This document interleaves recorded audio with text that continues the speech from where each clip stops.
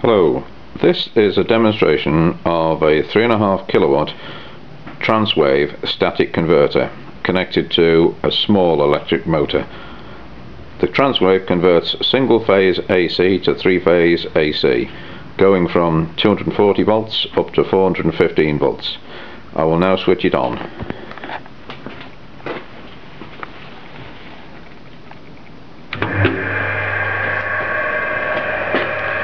You can see now the Transwave is switched on.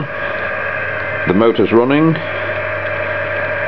It initially went into a boost condition where the circuit inside provided a boost to cope with the heavy starting current of the motor. The motor is very slightly smaller than it should be for the converter. As I say, it will drive up to about 3.5 kilowatt.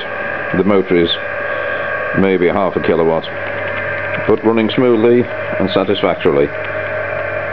So that's 3-phase motor off a single phase supply, fixed frequency.